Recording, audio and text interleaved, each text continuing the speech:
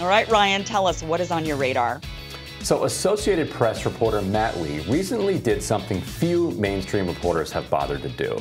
Press the U.S. government on its effort to extradite Julian Assange and prosecute him for publishing evidence of U.S. war crimes. Let's take a look at his back and forth with State Department spokesman Ned Price. The State Department has an interest in this case, and so I'm just wondering if it is still the position of the State Department that Assange is not a journalist and that he should be tried for theft of what you would essentially say are state secrets. Matt, by referring to the Department of Justice, as we always do in cases like this, it doesn't indicate we don't have an interest. It indicates that we have a respect for the separation of institutions and the independence of our Department of Justice. The position of this administration, since it came in talking about how important the freedom of press is, hasn't impacted the department's position in this case. Is that correct? This is a matter before the Department of Justice. It's a matter the Department of Justice is pursuing. It's not a matter before the Department of Justice. It's a matter before the British courts. But I just want to know if your position, the State Department's position, that you represent to the Department of Justice, who then represents you, has changed at all. Matt, the Department of Justice is pursuing this. I will leave it to them to pursue and to characterize the United States government's position on this. So let's unpack the position that the State Department is trying to maintain here. On the one hand, the State Department supports press freedom internationally.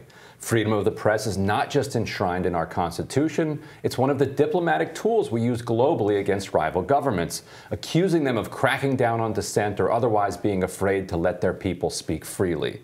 And so press freedom is something that is quite central to U.S. foreign policy. At least being seen as supporting it is essential.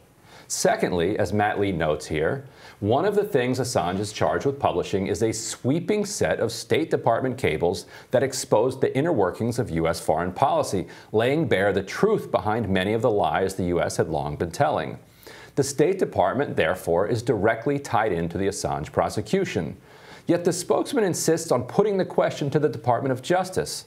As Lee points out, that's absurd. You can't, on the one hand, say that you support press freedom, but on the other hand, not have an opinion on the most high-profile U.S. assault on press freedom in decades. And maybe there's more to it. The State Department cables that Assange is charged with publishing exposed rampant corruption around the world, but particularly in the Middle East, and those exposures played a major role in fomenting the Arab Spring. The most strident opponent of the Arab Spring was the United Arab Emirates, which tilted its entire regional policy toward crushing every green shoot of popular unrest that cracked through the ground there. They and Saudi Arabia financed a coup in Egypt and civil wars all across the region. The firms they work with closely all need PR help, and for that, many of them turned to WestExec. We've talked about WestExec before on this program. It's the consulting firm co-founded by Secretary of State Tony Blinken, which has sent more staff to senior spots in the White House than any other boutique consulting firm to any White House ever. Now, is Blinken going after Assange on behalf of the Gulf autocrats whose wealth bankrolled him in the past and whose wealth is waiting to bankroll him again in the future? Probably not, but who knows? And it's why our public officials shouldn't have such private entanglements. In the meantime, if the State Department does still support press freedom, one way to show it would be to be honest with the press about it. And Alyssa, I'd love to get your reaction to that back and forth with Matt Lee, who's kind of known as the most dogged reporter in the State Department press corps. I'm curious if you've been in a situation like that where you've been told you have to refer questions over to a particular agency and you want to answer, but you just can't, or you're just not going to. Well, I've certainly been in that position, and with due respect to Ned Price, who I think is actually very effective at his job, it's also a very common sort of PR tactic when you don't want to have to take a position one way or the other. We would punt things off into the NSC or to the Department of Justice. it's untenable for the State Department under Tony Blinken to not take a position at some point on Julian Assange. This is something that is going to continue to creep up within the Biden administration, and simply saying it's an issue for DOJ is untenable. Matt Lee is if not the best reporter in the State Department press corps, and I imagine he's going to continue to push on this, but it's just not an option to not have a position. And I would note one thing. We dealt with this a bit in the previous administration that I served in, where yes, you would prosecute the whistleblower, the person who leaked the information. So we dealt with a case, not getting into specifics, where the person who actually transferred the national security information to a reporter was prosecuted. But the reporter, the journalist, was not. And that's been sort of the long-standing tradition within the national security community is, yes, we do have to stop leaks from within the government, but once they're in the hands of journalists, that's a matter of freedom of the press. So this is a challenging one for the Biden world. Yeah, I want to bring up, Ryan, I think you just really hit on a really important part on your radar when it comes to West exec advisors and that conflict of interest inside of our government. And I don't think people realize this as much, that a lot of times these public, supposed to be public servants like Tony Blinken was, and also Michelle Flournoy as the Undersecretary of the Department of Defense, end up going and creating this advisory firm that then, because they're advisors and they're not lobbyists, they don't have to disclose who their clients are. And then they end up being considered or end up getting jobs in the next administration. And we don't know what they were doing exactly during that time. We know that even Michelle Flournoy was being considered for the actual Department of Defense job. And then and now Tony Blinken ends up being Secretary of State, and she's still over there at West Exec Advisor. So there's a lot of this, we don't know what the interests actually are. But we do know they're not for, well, they don't seem to at times, or there's a big question of whether or not they're really truly in the interests of the American people.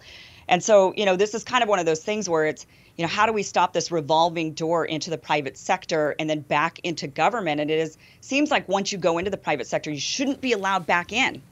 Right, and one of the reasons they have these laws is not necessarily because you're getting paid off or you're making decisions based on a particular client's interest in that particular moment, but people talk about the idea of an appearance of a conflict of interest, an appearance of corruption. So if people lose faith that our policymakers are making policy in the best interest of the United States and in their best judgment, but instead are being influenced by clients from from foreign governments, then they lose faith that there's a credible process going on. And so then anytime that American policy is running against what the American people might want, but is aligning with what, say, the Saudi Arabia or the UAE might like, a prosecution of Julian Assange and a crackdown on press freedom. They find any criticism of their own governments to be a violation of the law. Like they have criminalized that sort of dissent in their own country, and they would love it if the U.S. would move closer to us. So then when you see a decision like that, people are going to say, well, they were working for all of these corporate clients that had ties to all of these autocrats. And yeah, it's one of the oldest secrets in Washington that you can get around lobbying and disclosure laws if you just frame yourself as a consultant. So you're not subject to FARA regulations the way that you would be if you're lobbying on behalf of foreign governments. You're merely advising them. And there's a lot of that happening within West Exec Advisors, but countless firms around Washington where there is a bit of a revolving door into administrations, both Republican and Democrat. So that's something to always keep an eye on when people are framing themselves as, oh no, it was purely consulting for foreign governments, not lobbying. It's all the same. But it should be like athletes, right? Like, isn't it once you cross over into professional athletics, you're not allowed to come back and compete, right? Right, right. They're no longer amateurs. The easiest thing they could do is just drop this extradition attempt. But Alyssa, I'm looking forward to seeing what's on your radar next.